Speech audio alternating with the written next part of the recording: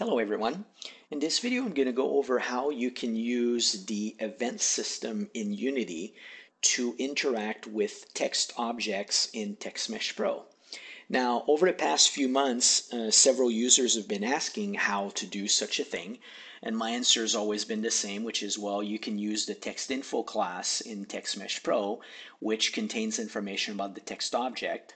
And inside this TextInfo class, you have a bunch of substructures which contain information about every character, every word, every line, as well as the mesh itself.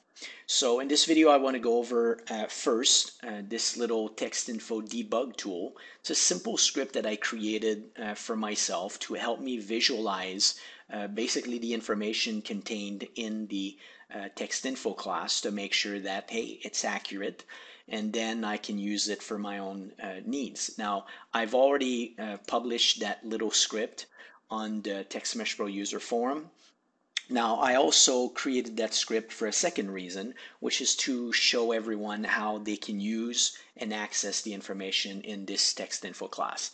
So just going over that briefly, in the TextInfo class, you have different substructures. One of them is the character info, and it contains information about every character contained in the text object. So for each character, there's information about what the character is, which one it is in the series, like the index of the character within the string. It contains basically the style, the position bottom left and top right of the character. It also contains the vertex index of the character, so that, let's say, if you were on the letter A and you wanted to know, well, in the mesh array or in the UI vertices array, what vertices is that character using, that's contained in the character info. Now, similar to that, there's the word info, which has information about each word. If you notice here, like the period is not included in the last word because it's not part of that word itself. So that's one thing to keep in mind when you're going to start doing trying to select words. Well, remember that punctuation will be excluded. Maybe it shouldn't, but right now it is. So the word info contains information about the first and last character, how many characters in a word, and again, bottom left and top right, stuff like baseline and whatever, but it does not contain the word itself. And the only reason why it does not contain the word is simply because at runtime, I would have to create a string which would generate allocation and garbage collection and so on and so forth. So I provide the information to the first character, last character, and if you want the word, then you can certainly, using that, go fetch it and put it in a string if you want. Then there's the line info, which shows each line.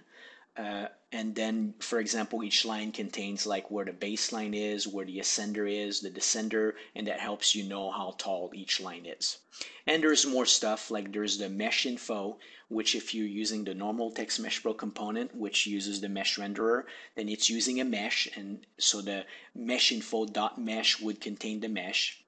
If you're using the TextMesh Pro UI component, then it's using the canvas renderer, and the canvas renderer uses a UI vertices array, and well, it's a UI vertex array, and in there you have the information again where the vertices are, vertex color, UVs, and so on and so forth. So that's the information for this text info.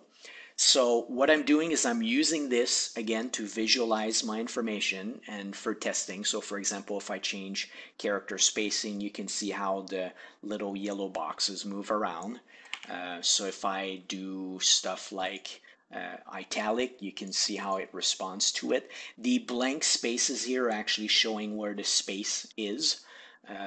It doesn't draw anything, it has no geometry, but it's still contained in the character info, so you know where it is. So if I play with alignment, you can see how everything moves around as expected, and so on and so forth. Now, moving on. So using the event system in Unity, I created this little script called Word Highlighter. Unfortunately, I didn't give it the right name, but it shows my intent. Right now, the Word Highlighter only deals with characters, but what it does is if I bring up Visual Studio briefly in the background, you can see tons of stuff, and I'll publish that script once I'm done, but it does subscribe to the, so it inherits from the different interfaces, and it basically gets the onPointer enter, onPointer exit, and onPointer click. And on onPointer click, I basically get the information as to where the click occurred, and I use that to figure out inside the text info class, and specifically right now with this example, the character info, which character the mouse is over. So if I enter play mode and we take a look at this, this is a very simple example, but it shows how I can click on a character, and as I do, it assigns a random color to wherever I'm clicking. All right, so that one's kind of... So if I click away, you can see it's not responding. If I click like close, it's very accurate in terms of its tracking. Okay, so the other thing that I wanted to make sure it could do is if I go here and rotate this thing like so, it still tracks, you know, regardless of the canvas mode, meaning if it's in overlay mode, in camera space mode, or in world space. So it will still respond and know what characters you're clicking on. So the implementation that basically that's it for this like short little video, but the implementation that I did and how this is done can be easily modified to, instead of getting the information for each character, look at the information for each word or each line and so on and so forth. And I do intend to provide an example of all of the above and put those on a website so you can use that to modify and adapt it in any way that you want. I'm also doing this to basically resume getting the runtime text input component done for TextMesh Pro. So that's one of the reasons I'm doing that. And I am also doing this so I can add support for links as opposed to, so now the TextInfo class, I'm thinking it's going to have the same information, which is character info, word info, line info, and it will also have link info. So if you have like 3 links in the text, then the link info is going to contain an array of 3 elements which has information about each of the link. And then similar to how you interact with words, you'll probably be able to just drag a script saying, you know, link something, and it will allow you to interact with those links. So that's it for this video. If you have any questions, comments, or suggestions, please feel free to post. And basically, thank you for watching.